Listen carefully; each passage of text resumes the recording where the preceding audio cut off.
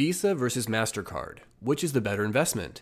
In the second round of the Battle of the Investments, we are going to do an analysis of two information technology service providers. You could invest money in both, but every dollar you invest in one is a dollar you could have invested in the other and didn't. You want to maximize your investments, and I am here to provide information and education which can help you make the decisions to do so.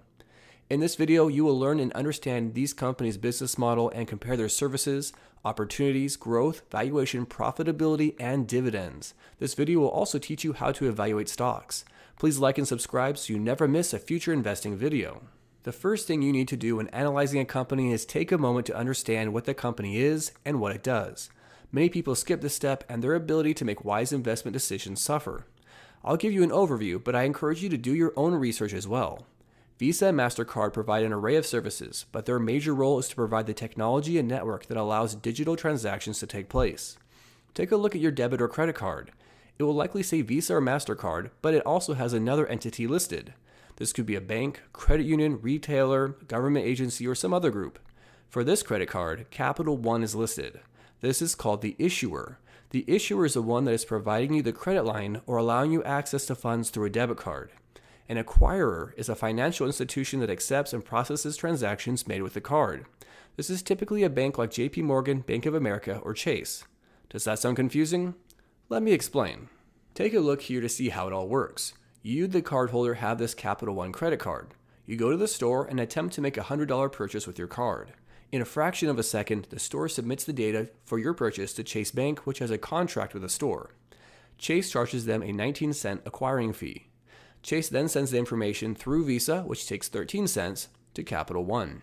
Capital One charges their own $2.20 fee and then approves the transaction and transfers the money through Visa back to Chase, who sends the remaining $97.25 to the store. The store gives you your purchase and you go on your way. Meanwhile, Capital One adds the purchase to your bill. You must then later pay Capital One back for your $100 purchase, or you will be charged interest.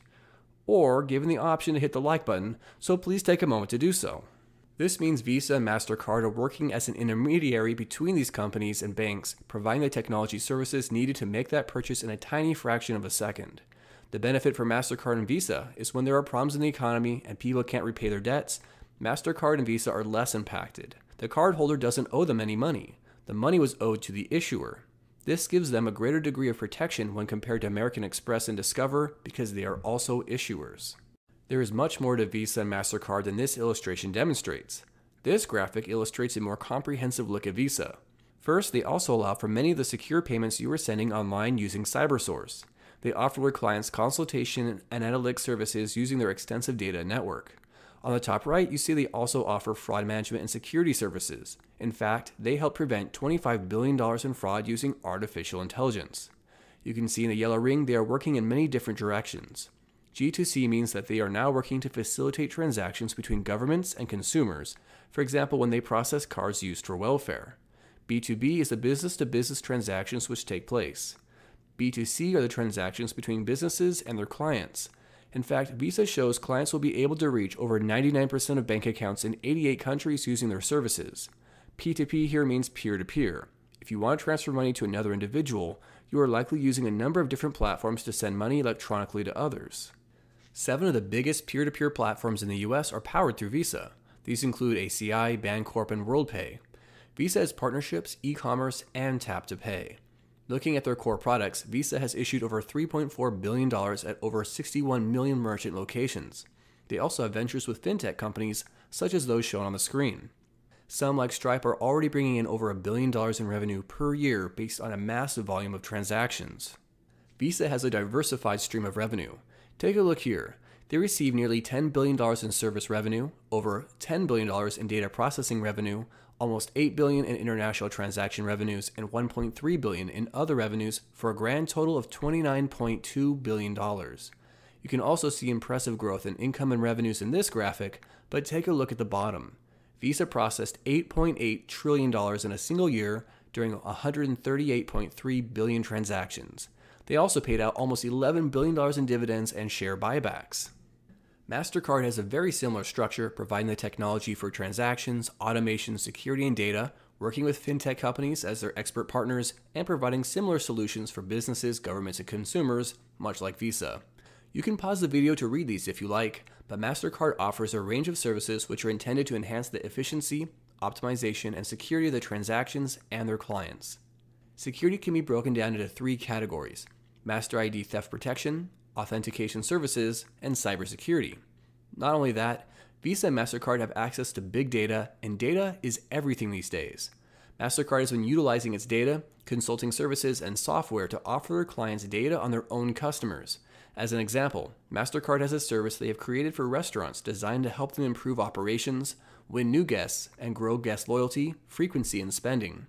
There are options to test a program's impact, analyze the restaurant menu to improve the menu, pricing, and marketing, better understand the macroeconomics of the industry based on real-time retail spending data, and utilize rewards, services, and offer programs. Let's compare the returns of both companies in fast graphs. Mastercard's annualized returns without the dividend was an incredible 34.1%, and the average dividend growth rate was almost 51%. $10,000 in 2006 would now be worth over $612,000.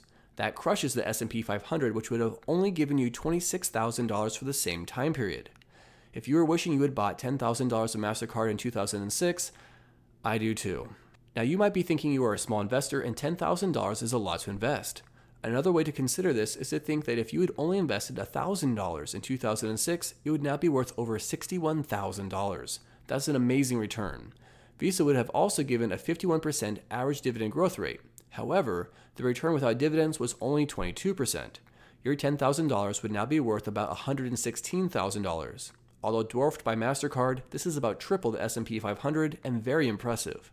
Also, please note that the dividend payout ratio for both companies has consistently been very low.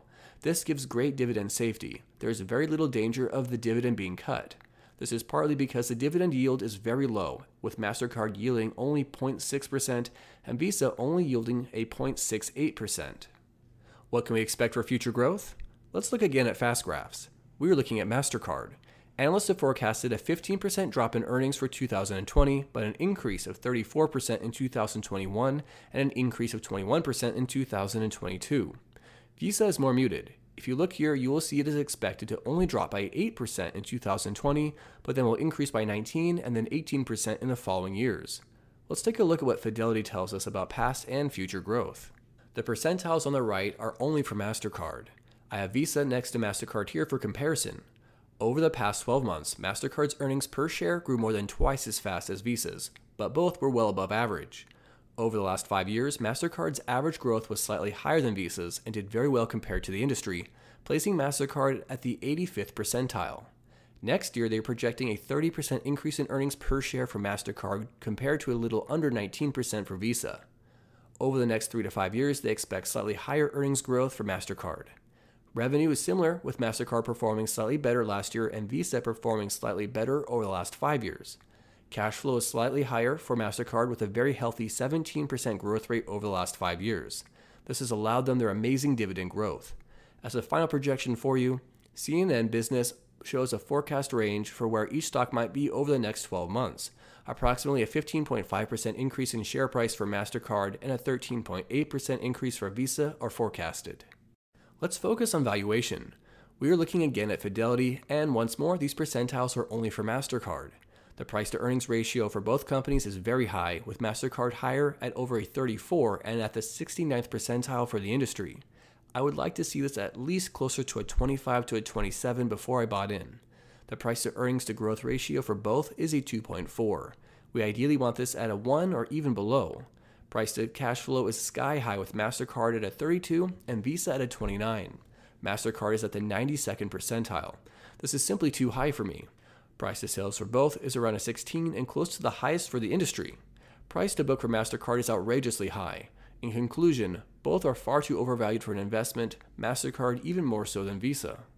I will illustrate this further through fast graphs.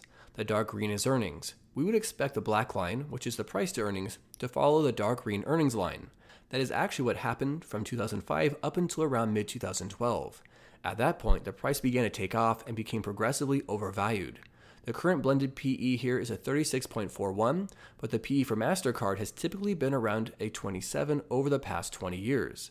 If the price for MasterCard dropped back down to its normal PE over the next few years, we would only see a 3.4% annual return. You might argue that investors have been valuing MasterCard since 2012 more highly, and we should therefore be applying a higher multiple. Since 2012, the normal PE has been at 29.62. If it returns to that, it will only return 6.8% annually. At some point, share price must be tied to earnings and profitability. Earnings for MasterCard have grown fast, over 23% annually since 2006. However, the share price has been growing far faster, especially in the past 8 years. At some point, the share price must fall in line with earnings, and I'm expecting a slower rate of return for the future unless we can buy on a dip. Please note the market cap is a huge $270 billion, has an S&P credit rating of A+, and a 69% long-term debt-to-capital ratio. It's more debt than I would like to see, but the size of the company and credit rating gives us some added confidence. Let's do the same for Visa. Visa has a nearly identical trajectory. Up until around 2012, the price reasonably followed the earnings in dark green. Around 2012, the share price lost its sense of gravity and floated away. Although earnings have rapidly increased at 20% annually on average, share price has increased even faster. Given its significant overvaluation, if it returns from its 33.82 blended PE to its historically normal PE of 25.56, we are only going to see an average annual return of 1.7% until the fall of 2022. If we accept a higher PE based on share price since 2012, the normal PE would be at 27.71. If it returns to this share price, we are only looking at a 5.1% annual return. Visa is AA- rated and has a lower 26% long-term debt-to-capital ratio. It is much larger than MasterCard with a market cap of over $377 billion. So in conclusion, both companies are overvalued. MasterCard's valuation is even more extreme, but its future growth prospects appear greater, which explains this higher premium placed on MasterCard. We are now looking at debt. If you look at the Visa and MasterCard columns, you can see MasterCard has far more debt than Visa comparatively. For long-term debt to equity over the past 12 months, MasterCard's 178% is over triple Visa's 52%. On the far right, we can compare their debt to the industry. The first column shows Visa's percentile, and the second is MasterCard's. Visa's debt is in line with the industry, falling at the 51st percentile. Their debt to capital for the last year is at the 41st percentile, and total debt to equity is at the 51st percentile. This seems reasonable. MasterCard for those same areas is at the 79th, 76th, and 77th percentile. This is a negative for MasterCard, and Visa wins on this one. That being said, both are easily able to cover their debt.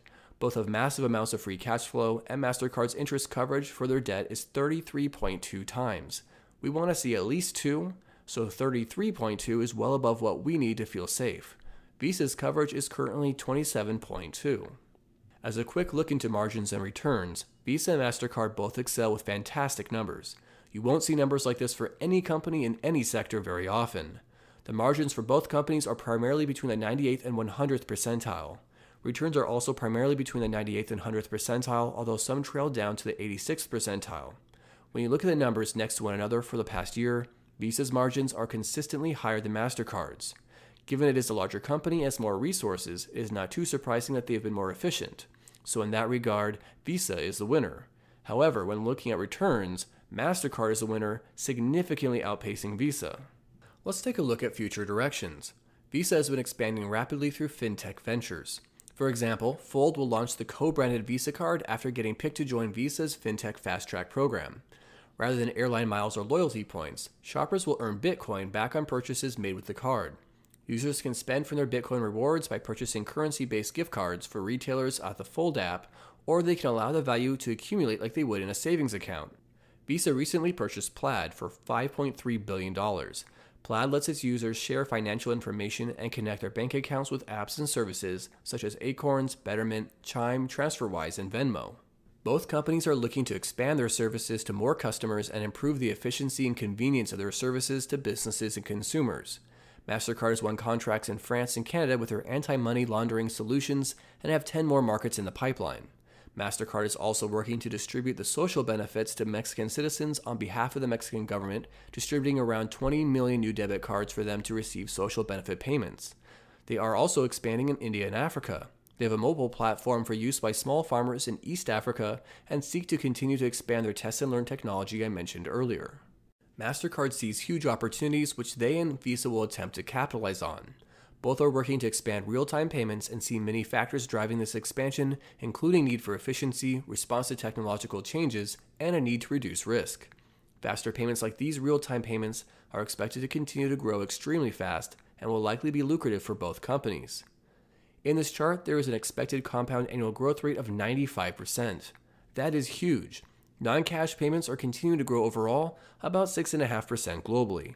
Central Europe, Middle East and Africa, or CEMEA, and Latin America are expected to grow the fastest with annual growth rates of 10 to 12%.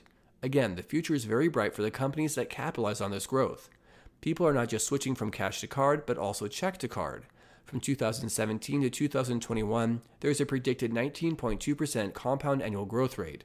Again, huge opportunities for Visa and Mastercard means huge opportunities for us as shareholders.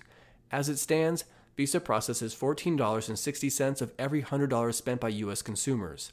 Mastercard processes $8.28 out of every $100. I expect to see this increase considerably over time.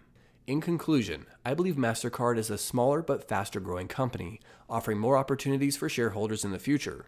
Currently, both companies are overvalued and I can't invest my money at this time. I intend to wait for the right valuation before investing. You can't go wrong with an investment in either company, but based on the available information, I see Mastercard as the currently superior investment. Which do you think is the better investment, Visa or Mastercard? Leave your thoughts in the comments below. I look forward to hearing from you and learning from you. Don't forget to subscribe because I'll be creating new videos for you every week. As always, good luck with your investing.